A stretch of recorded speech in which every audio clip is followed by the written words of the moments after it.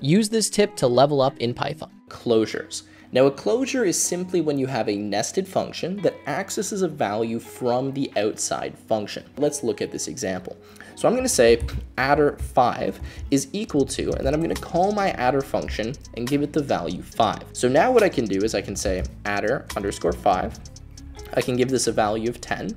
We can store this in a result variable, and we can print out the result. So let's go ahead and do that, save our code, and run. And notice that we get the value of 15. Now we can utilize this function multiple times, right? So I can say result2 is equal to adder5, and then I can pass to this maybe -7. And now we can print result and result2.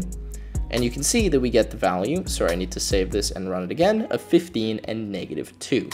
So this is how we actually create a function dynamically based on a value that we're passing to another function.